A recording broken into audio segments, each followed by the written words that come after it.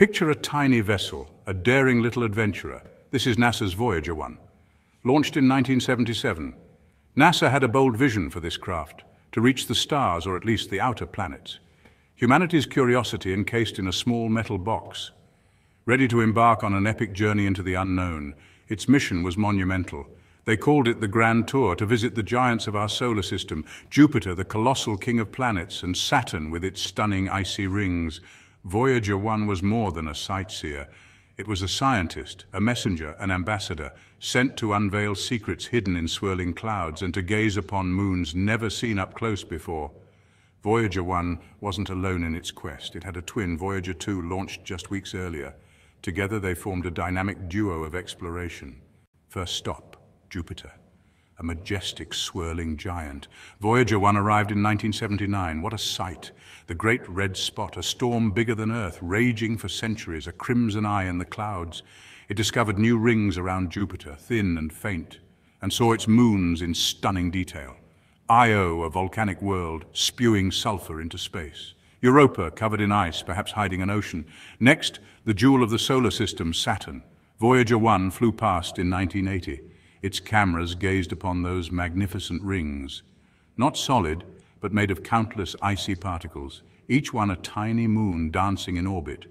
It studied Titan, Saturn's largest moon, a mysterious world with a thick orange atmosphere. How did Voyager 1 travel so far, so fast? It used a clever trick gravity assists. Imagine a cosmic game of billiards. The probe would fly close to a planet. The planet's gravity would grab it and swing it. Leaving Saturn behind, Voyager 1 journeyed onward into the colder, darker regions of space. The sun became a distant, bright star, its warmth and light fading with every mile. The probe was heading towards a boundary, a place called the Heliopause. This is where the sun's influence truly ends. A frontier humanity had never crossed before. What is this heliosphere, you ask? Think of it as the sun's giant magnetic bubble, the solar wind, a stream of particles from the sun. It blows this bubble out into space, protecting us from harsh interstellar radiation. Voyager 1 was about to leave this cosmic cocoon to venture into the raw, unfiltered galaxy.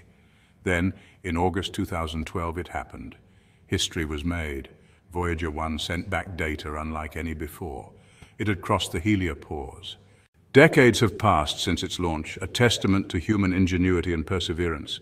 It's now 2025, a year that once seemed so far in the future. Voyager 1 is incredibly far away, billions of miles from its home planet, Earth. Light itself takes many hours to travel that distance, a journey through the vast emptiness of space. Yet this amazing spacecraft still talks to us, sending back invaluable data. Its signals are faint, weaker than a watch battery, but still detectable. But our giant radio antennas on Earth listen intently, capturing every whisper. Picking up its whispers from the void, a testament to our technological prowess. A lifeline connecting us to our distant pioneer, bridging the vast expanse. But recently, something strange began to happen, puzzling scientists and engineers alike. Around late 2024, its communications became garbled, a worrying sign. The data stream, usually so orderly, turned to nonsense, causing great concern. It was like hearing a familiar voice suddenly speak gibberish, unsettling and mysterious. Scientists at NASA were baffled and concerned, trying to make sense of the anomaly. What was happening to our intrepid Voyager 1? The questions loomed large. Had its long journey finally taken its toll? Was it the end of an era? Or was something else at play, out there in the dark? The unknown beckoned. At first, engineers suspected a problem with the spacecraft, a technical glitch perhaps. Perhaps an aging computer system was failing, a relic of the 1970s. After all, its technology is from the 1970s, ancient by today's standards. They ran diagnostics, sent commands, hoping to restore normalcy. Section 5. The Golden Record. A message in a cosmic bottle.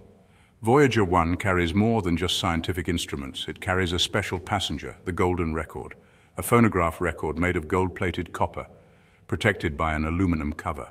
It's a message in a cosmic bottle, flung into the vast ocean of interstellar space, a greeting to any extraterrestrial civilization that might one day find our wandering probe.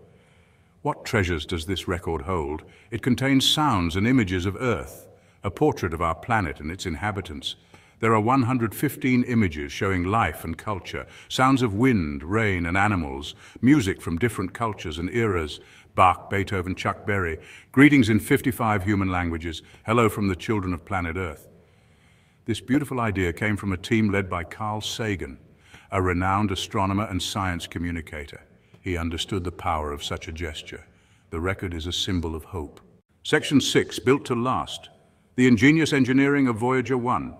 How can a machine built in the 1970s still operate after all these years? Still send us valuable data from beyond the solar system, from the vast unknown? It's a marvel of human engineering, a true testament to our ingenuity.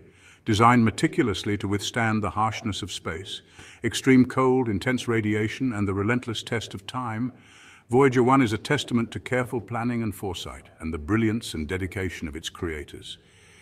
It was built to last, and it truly has, defying expectations. Its power doesn't come from solar panels, unlike many other spacecraft. The sun is too far, too faint out there to be of any use. Instead, Voyager 1 uses nuclear power to keep its systems running. 3 radioisotope thermoelectric generators, or RTGs, power the spacecraft. These devices use the heat from decaying plutonium to generate energy, to generate a steady and reliable supply of electricity. They are like long-lasting nuclear batteries, providing power for decades, slowly fading but still working, ensuring Voyager's mission continues. Voyager 1 is packed with scientific instruments, each with a purpose. Cameras that showed us Jupiter and Saturn up close, revealing their secrets. Though those cameras were turned off long ago to save power, their legacy remains. But other instruments are still active, sending back data from the edge of interstellar space. Section 7, the great unknown. What is this mysterious force? So, what is this unknown force affecting Voyager 1? This question has puzzled scientists and space enthusiasts alike. Scientists are working hard to figure it out. They are meticulously analyzing every bit of data sent back by the spacecraft. It's a detective story, played out across light years. Each piece of information is a clue in this vast cosmic puzzle. The clues are in the garbled data. These anomalies might hold the key to understanding the mysterious force, and in our understanding of physics. The laws of physics as we know them are being put to the test. Many theories are being explored. Each theory brings us a step closer to the truth. Some are mundane, others more exotic, from simple mechanical issues to complex cosmic phenomena, but all are driven by the scientific method. Rigorous testing and validation are crucial. One possibility is an unexpected feature of interstellar space. Space is full of surprises. Perhaps Voyager 1 has entered a dense cloud. This could be a region of space we haven't encountered before, a patch of gas or dust thicker than anticipated. Such regions can have significant effects on spacecraft. This material could be dragging on the spacecraft. Even a small amount of resistance can alter its course, slightly changing its speed or orientation. These changes, though minor, are critical to understand, or perhaps it's interfering with its radio signals. Communication anomalies can provide important clues, like static on an old radio but on a cosmic scale. This interference can distort the data we receive. This is a plausible, if less dramatic, explanation, yet it is one of many possibilities. Another idea involves forces we don't fully understand yet. The universe is full of mysteries waiting to be uncovered. Could there be a powerful, localized magnetic field? Such fields can have profound effects on spacecraft, or a gravitational anomaly in this region of space. Gravitational forces can bend the path of light and objects. If so, Voyager 1 could be making a new discovery. Each new finding expands our understanding of the cosmos, revealing a hidden aspect of the universe. These discoveries remind us of the vast unknowns that lie ahead. That's the beauty of exploration. The journey itself is as important as the destination. Section 8, a new chapter for humanity, the meaning of the encounter. This mystery surrounding Voyager 1 is more than just a puzzle, it's a reminder of our place in the cosmos. We are explorers driven by an insatiable curiosity. Voyager 1 is an extension of that human spirit, our tiny emissary in an unimaginably vast universe. Its journey, its discoveries, its current enigma, they all speak to our deepest desire to understand, to know what lies beyond the horizon. Every time we encounter something unexpected in space, whether it's a new type of star, a strange signal, or an anomaly like Voyager 1's current situation, it pushes the boundaries of our knowledge. It forces us to question our assumptions, to develop new theories, new technologies.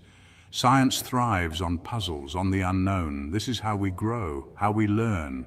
The quest to understand this unknown force is a global one. Scientists from different countries, different backgrounds are sharing data, debating ideas.